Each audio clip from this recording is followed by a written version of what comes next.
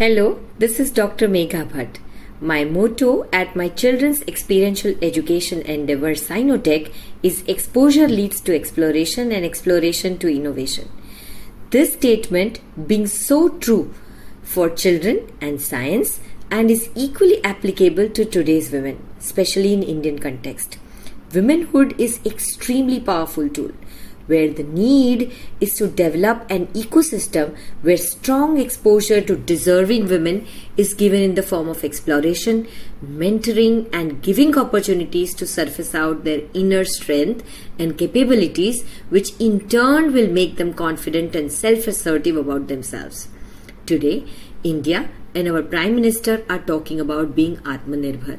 This dream will come true with innovation, and innovation comes from exposure and exploration. So let us build up India by adding women power to different spheres of areas like education, industry, manufacturing, research, STEM and all, where women can add and contribute hugely to their man counterpart. Instead of he or she, let us strive towards we and make India achieve newer heights on global map. Thank you.